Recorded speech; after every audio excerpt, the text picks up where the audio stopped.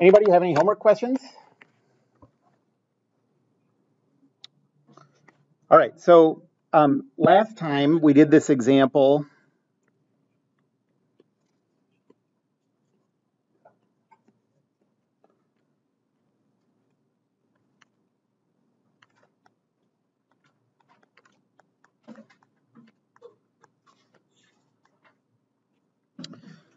where there was a wall over here. It wasn't slanted before. I don't know what's going, something's wrong with the foundation, I guess. And there's an arm connected to the wall by a pin joint. And then another arm connected here.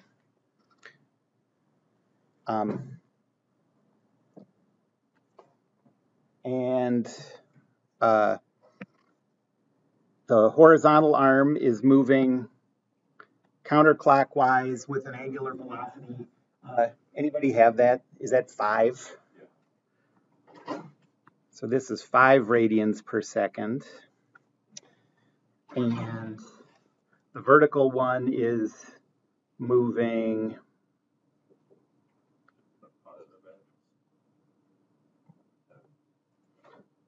10. And what are the lengths of these?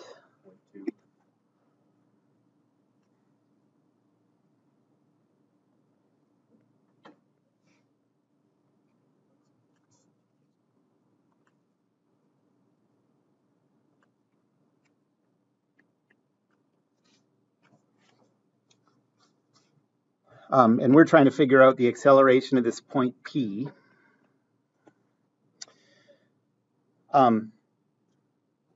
And we did it last time with a coordinate system at this point. That's the most sensible place to put the coordinate system because the origin isn't accelerating.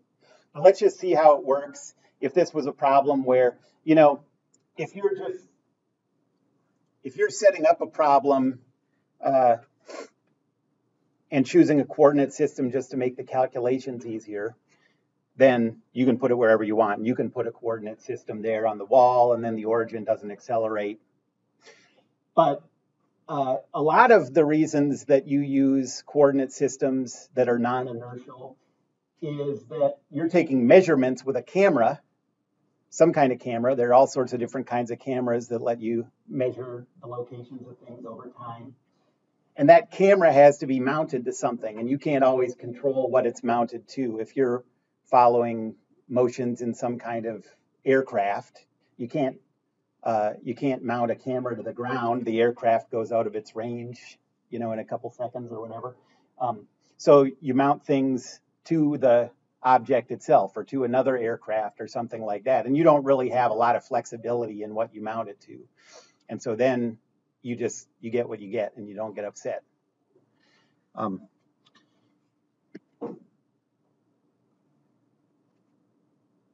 So let's say now that we mount a coordinate system here. Does anybody have the notes from last time in front of them? Can you tell me so last time we calculated that acceleration. And what do we get?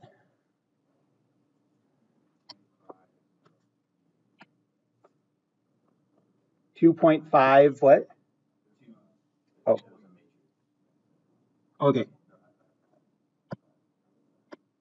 Okay, so X is 2. Okay. Okay, 5. 525, 0. Okay. Okay, so now we're going to do it with the coordinate system shown there, and hopefully we get the same thing.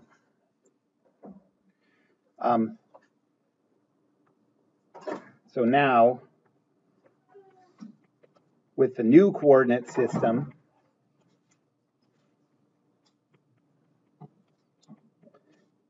we need to get the same thing.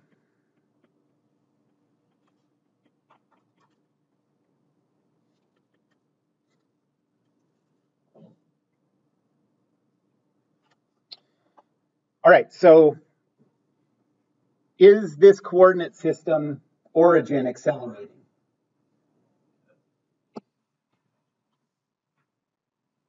So the origin is accelerating.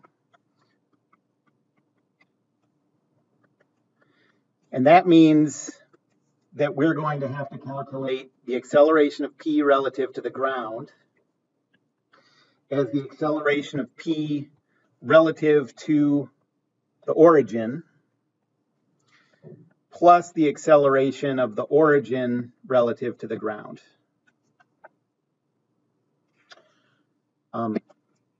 This one is just the circular motion of the origin.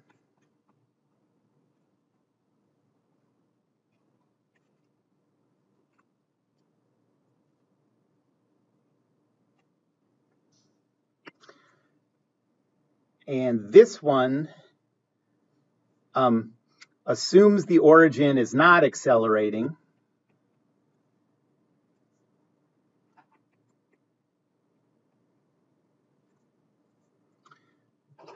And uses the rules for a rotating coordinate system.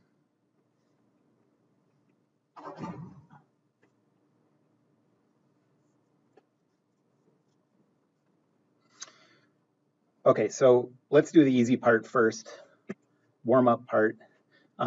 So what's the acceleration of the origin relative to the ground?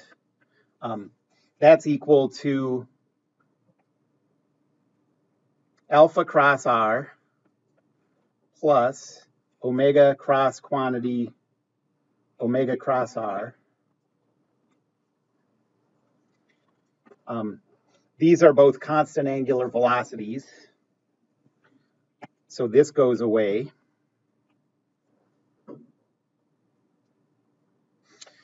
And let's figure out what these other things are. So omega, what we're calculating is, so forget all the other stuff going on right now. What you're trying to do is for each part, each component part, you're just trying to, just think about that part. Don't worry about the other stuff going on. So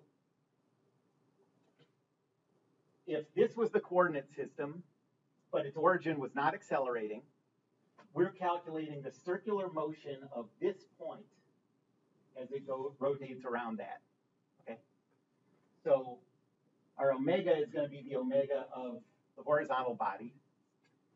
That is 5 radians per second in the positive, or 5 radians per second in the positive z direction. So 0, 0, 5. And then we need r. So before you tell me any numbers, tell me what the definition of the r vector is. From the center of the circular motion to the point of interest. The position is from the origin to the point of interest. And it's super important in these problems that you keep that stuff separate now, or, it'll mess everything up. So the r vector goes from that cyan point to the origin. What's that as a vector? That's 0.2 in the negative x direction.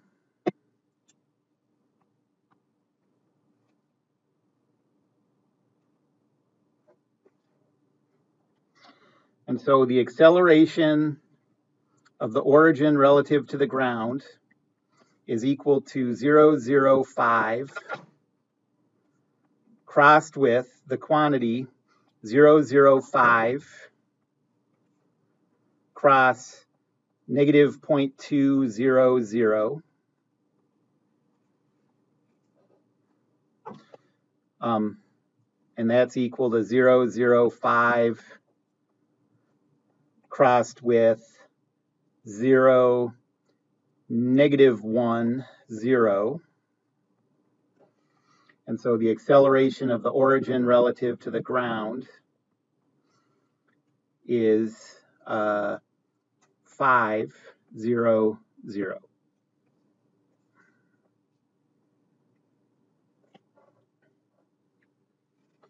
Okay, and we'll set that aside. We're going to have to come back to that. At the end, we're going to have to use relative motion to express the whole thing. Any questions about that part? So really, we've done problems like that this whole semester. It's harder now, though. Why is it harder?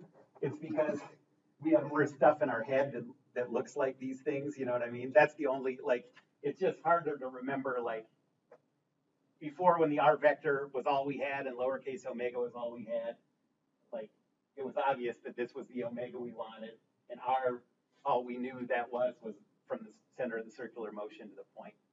But now you have to differentiate between the vector from the center of the circular motion to the point and the position vector, which is from the origin to the point, which would have been 0 in this case. Okay.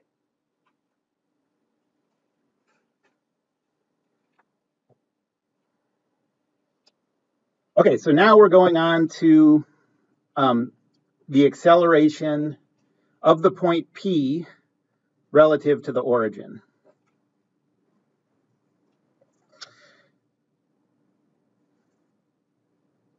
Since we're doing this relative to the origin, now we don't have to worry about the origin accelerating. We just have to worry about the coordinate system rotating. So this is just going to be the acceleration of P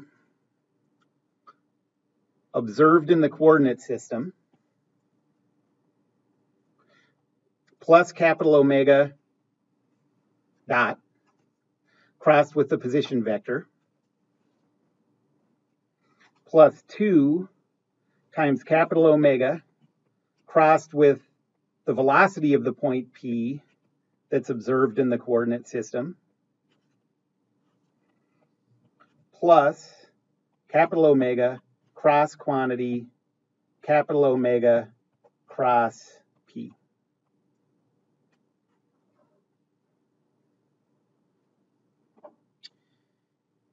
There are two forms of that acceleration expression. They mean the same thing.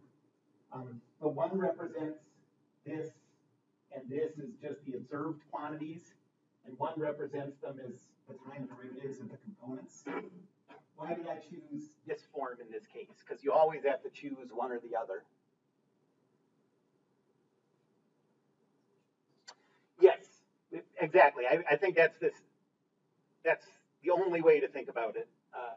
Is if you have the position written as some kind of function of time, then use the derivatives, or then you can use the derivatives.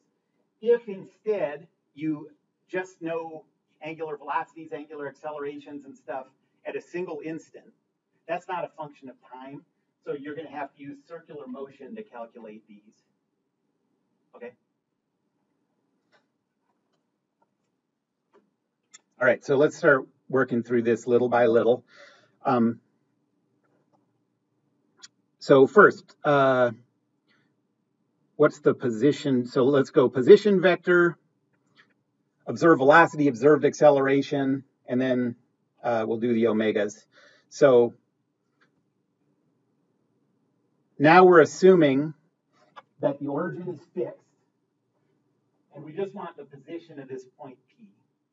Okay? So what's the position vector of P in this coordinate system if that coordinate system is fixed? Yep, 0 minus 0.2, 0.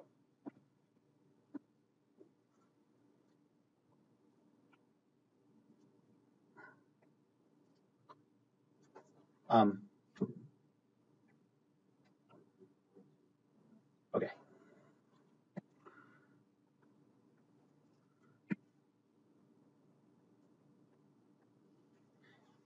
And that's just at a single instant. That's not a function. So, if you take derivatives of that, if you think of that as a function and take derivatives, you're all screwed up because this thing is moving and it is accelerating, but we would get derivatives of 0. And then the velocity of P that's observed in the coordinate system.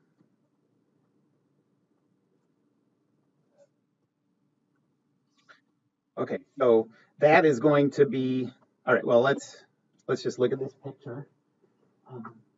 So what this point P is doing is it's moving in a circular path like this. And since that's circular motion, the velocity is equal to lowercase omega crossed with the r vector. And this time our omega is, so we've already used the lowercase omega, but that was when we were tracking the motion of the origin. Now we're tracking the motion of the point P relative to the origin. So now our omega is positive 10, 0, 0. Okay.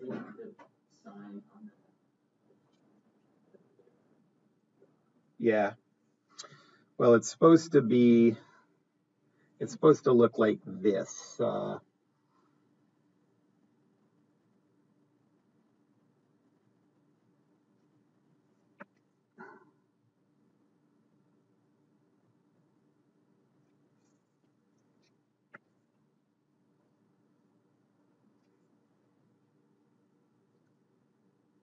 Does that make it clear?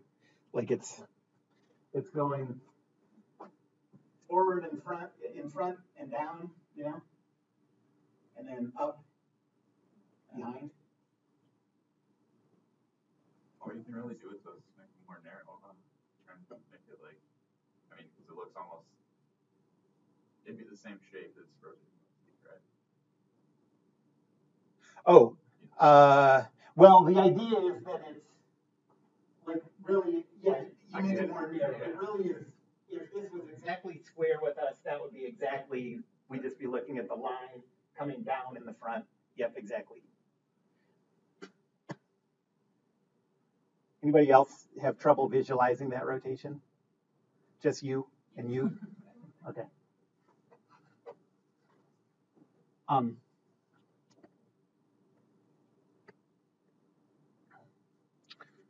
right, so we have 10, 0, 0. And now we're talking about the r vector. That goes from the center of the circular motion to the point we care about. So what's the r vector here? Yeah, 0, negative 0.20.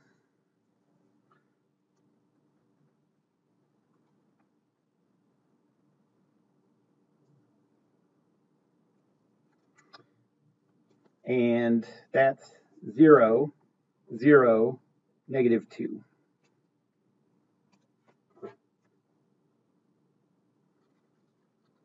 And now the acceleration of P observed in that coordinate system is, we're still dealing with that circular motion, so alpha cross r plus omega cross quantity omega cross r. It's a constant angular velocity, so that goes away.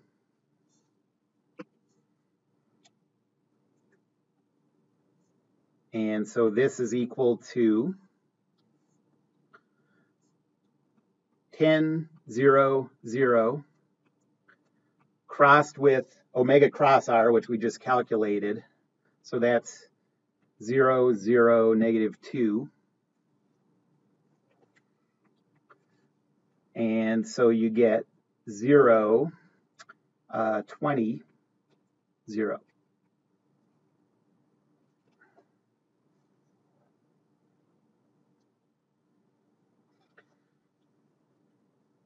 And now we have to take into account the rotation of the coordinate system. So capital omega is the angular velocity of the coordinate system. The coordinate system is fixed to the horizontal member. And so that is a rotation about the z-axis of positive 5. Okay. Any questions about that?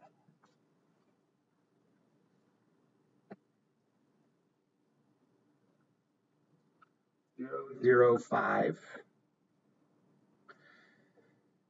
And then what's the time derivative of the angular velocity of the coordinate system?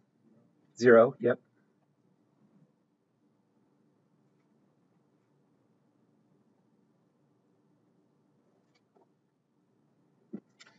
And now we can put this all together. So the acceleration of p relative to the origin is equal to 0, 20, 0 plus omega dot cross p. That goes away because there's no omega dot.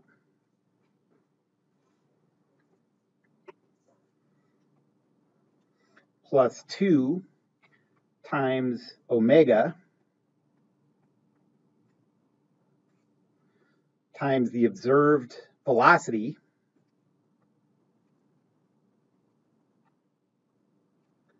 Who can do that cross product in their head? 0.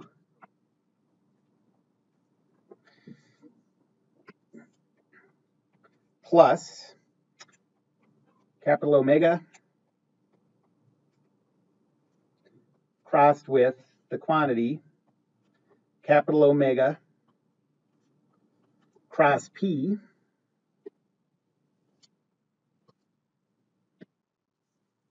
I'm not done with you.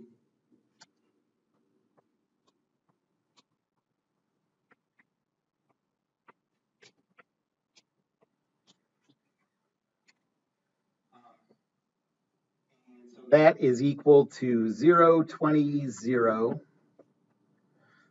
plus, let's see, 0, 0, 5 crossed with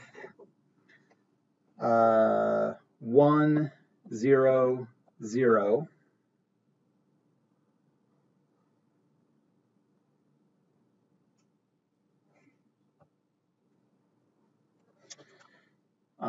And so the acceleration of p relative to the origin is 0, 25, 0.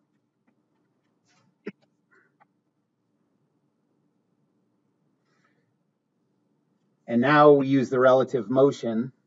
The acceleration of p relative to the ground is equal to the acceleration of p relative to the origin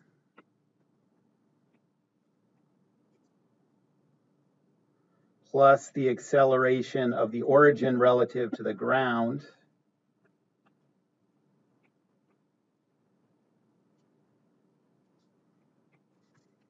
so 5, 25, 0.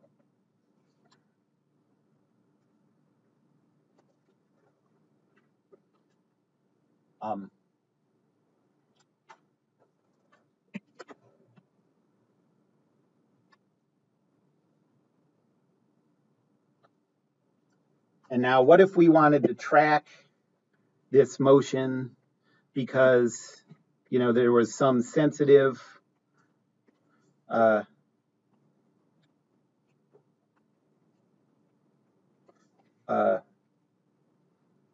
thing with a mass of 0.1 kilograms attached at P.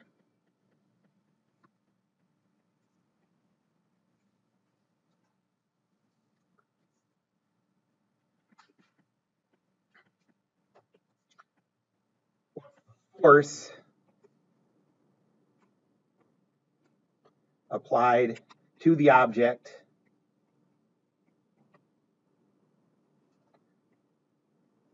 by the arm.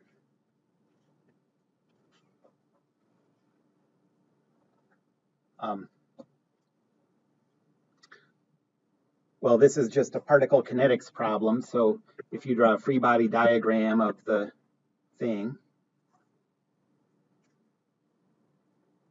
what are the forces acting? There's a weight force of 0.1 times 9.81, so 0.981 1 newtons down. And then there's a force vector applied by the arm.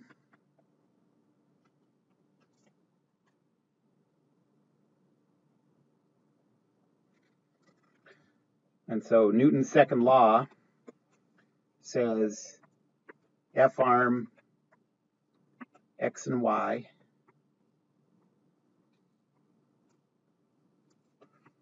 plus 0, negative 0.981. I've dropped off the Z's now.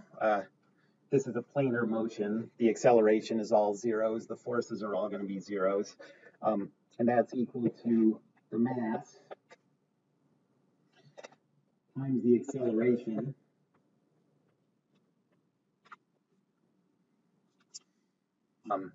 and so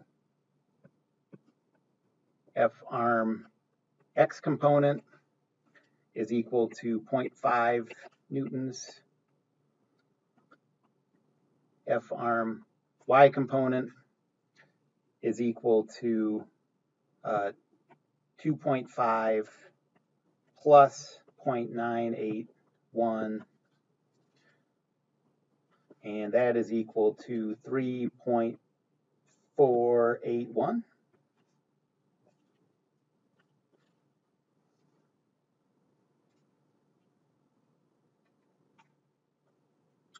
And, calculations like that, then you plan accordingly for what kind of materials to use, whether the thing can sustain it, whether you're going to have a problem with that sort of stuff. Any questions about that?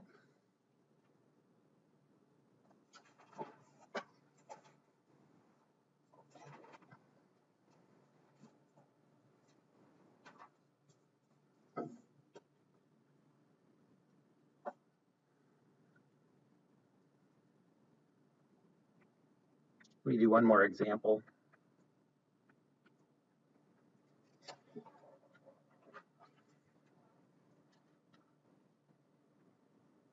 So let's say you have this rotating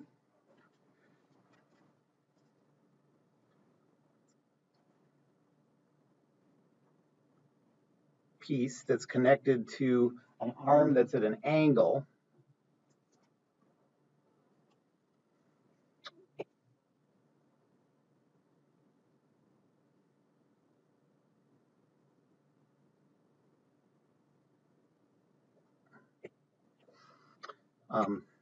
And connected to that arm is a disc.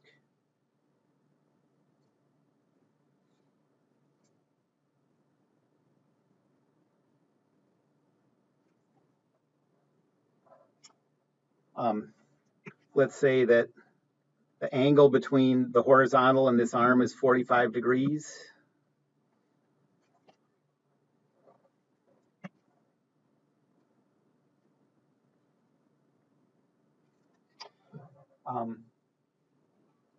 And let's say that this armature is rotating that direction at 5 radians per second.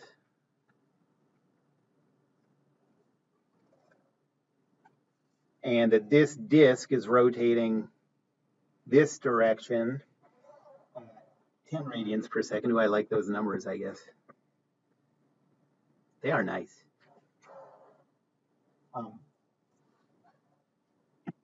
And let's say we're trying to track this point P.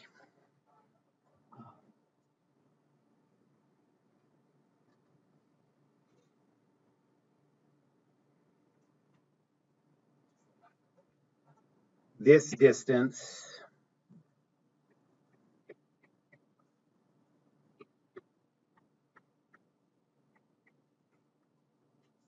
is 1 meter.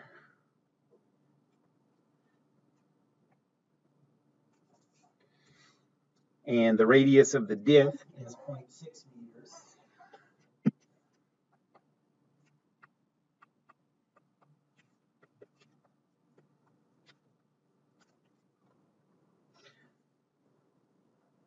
What's the acceleration of P?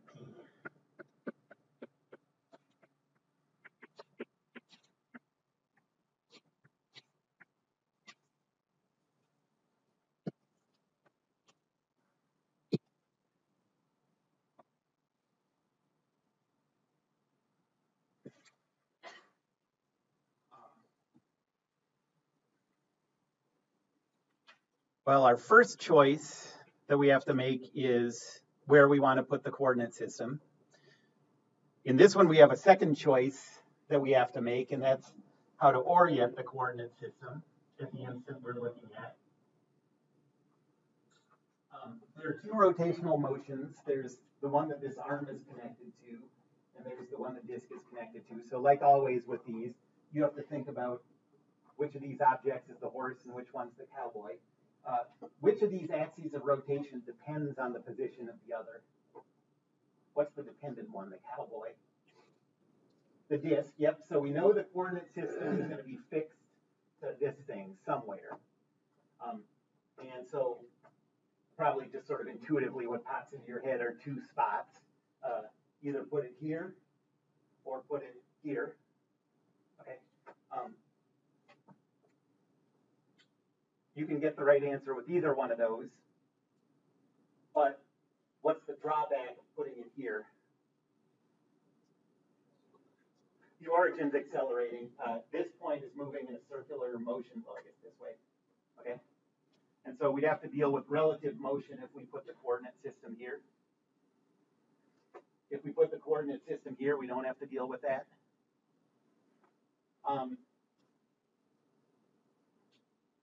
And then the second thing, I mean, we can make our lives a little bit easier with the right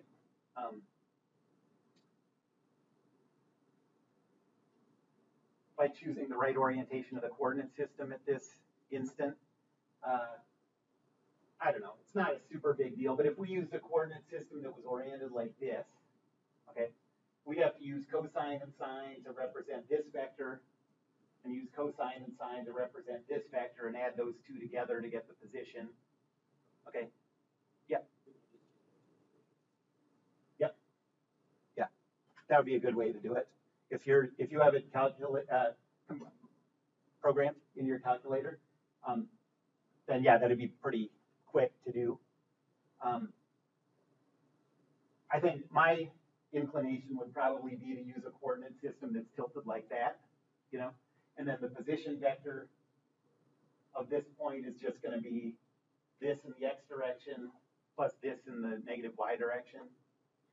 And the r vector, when you're talking about this circular motion, is just going to be in the negative y direction. In whichever coordinate system we use, we're going to have to think about how to represent this rotation. Okay. So this is the first time that it's going to be a little complicated to represent the angular velocity of the coordinate system. Okay, well,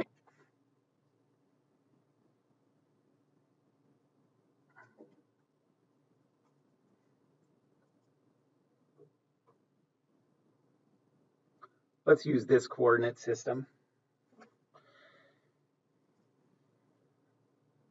So there's x, there's y, z is coming out towards us.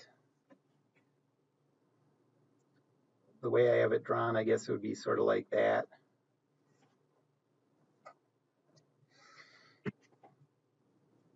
The origin is not accelerating.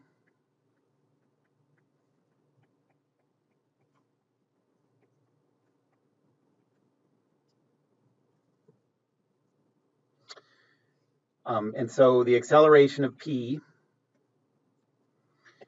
is equal to, do we want to use the time derivatives of the components or the observed acceleration and observed velocity? Yeah, we don't have the position components as functions of time, so this is going to be the observed acceleration of p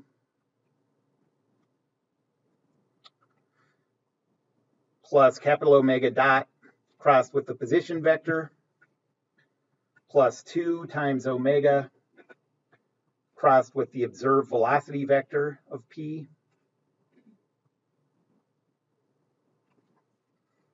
plus capital Omega cross quantity capital Omega cross p.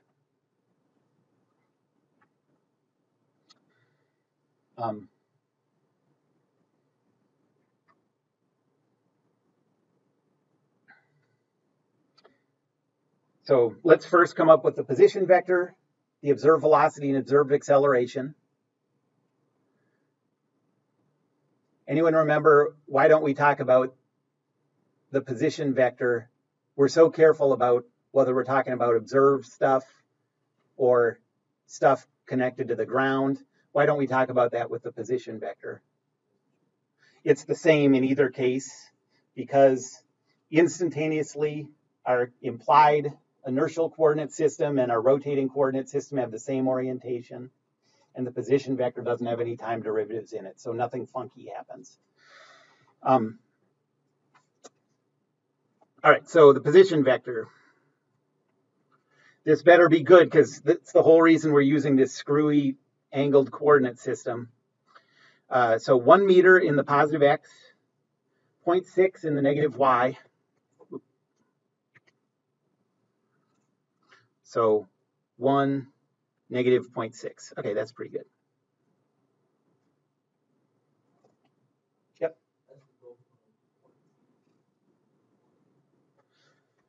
That's to go from the origin to point P. I mean, if you ever get confused about that, just think about a position vector that you know and figure out where that vector is going from, you know.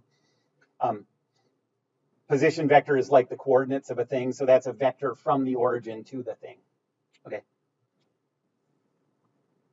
And now the observed velocity vector of P.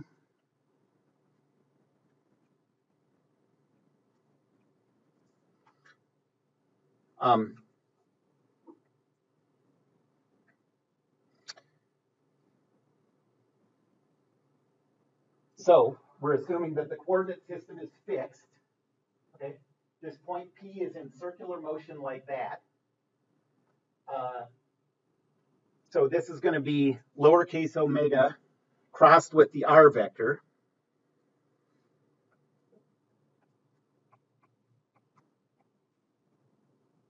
What's lowercase omega? This is also easy in the coordinate system we chose. Right-hand rule says it's in that direction, which is our positive x. This stuff screws with my brain so much. I was just like about to do this. Like my body's just like so discombobulated by technology. When I started here, we just had a sandbox and I had a big stick. All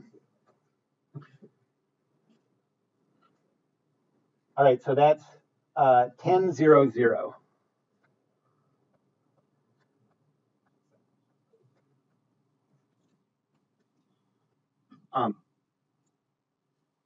And the r vector, not the p vector, the r vector goes from the center of the circular motion to p. So that's only negative 0.6 in the y direction. Okay. So 0, negative 0.60.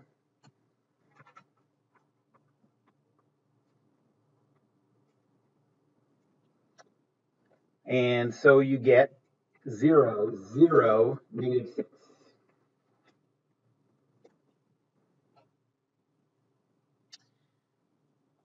And now the acceleration of P that's observed in the coordinate system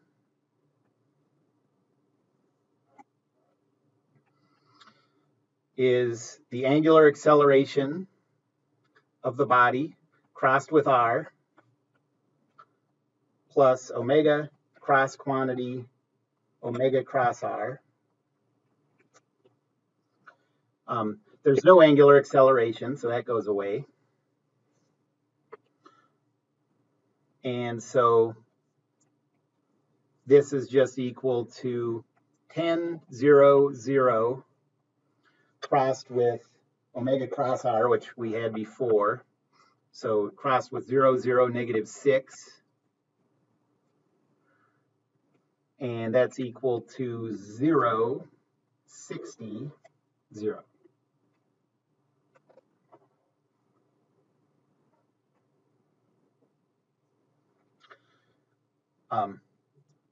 And now we have to think about capital omega and capital omega dot. Capital omega dot is easy. That's just 0. That speed isn't changing. It's a constant angular velocity.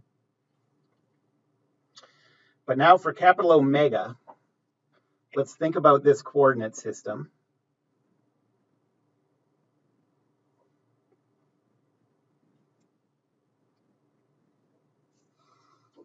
And this makes an angle of 45 degrees with the horizontal.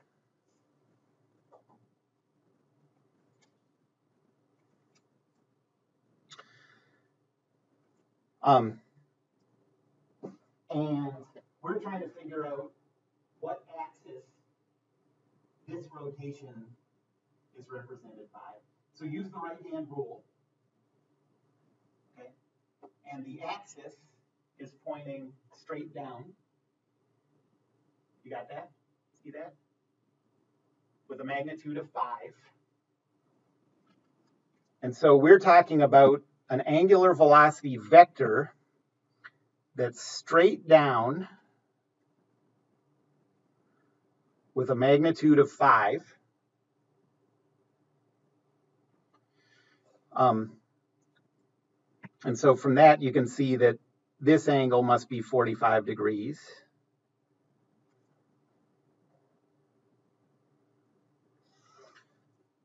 And so our omega vector, our capital omega vector, is equal to the magnitude of 5 times cosine and sine of, this would be 180 degrees. We're 45 degrees counterclockwise from that, so we're at 225. So cosine and sine of 225.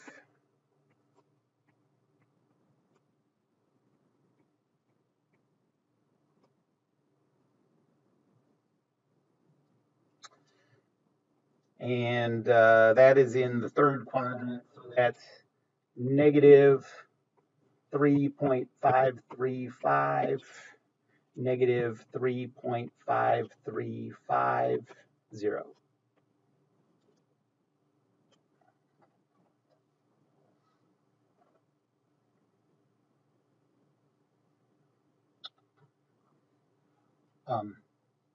Now we can plug this all in. The acceleration of P is equal to the observed acceleration, 0, 60, 0,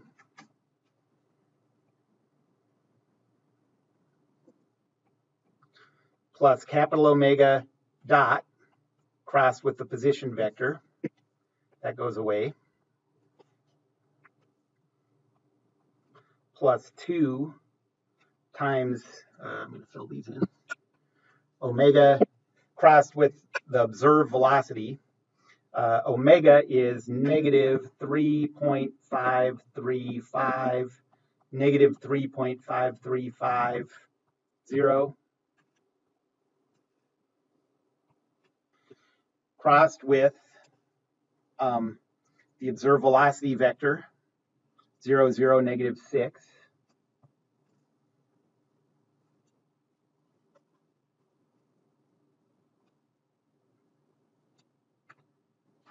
Plus negative 3.535, negative 3.5350,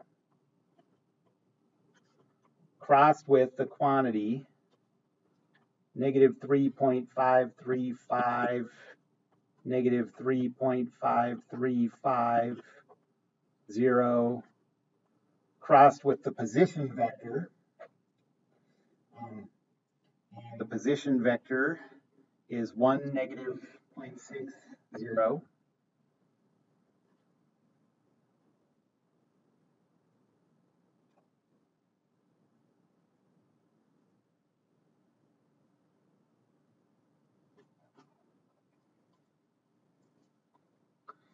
Any chance anyone's been calculating this whole time? Yeah, not anymore, I guess. Okay, let's use time lapse. Say it again. 22.426. Okay.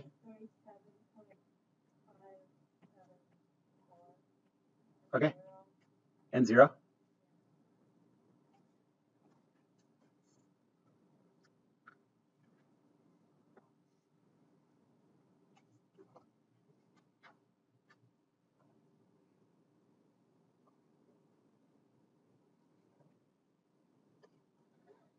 The last two examples both had 0 for z, but that's not a general thing with these kind of problems. Those just both had to do with what point I chose to calculate the acceleration for. Okay, that's all.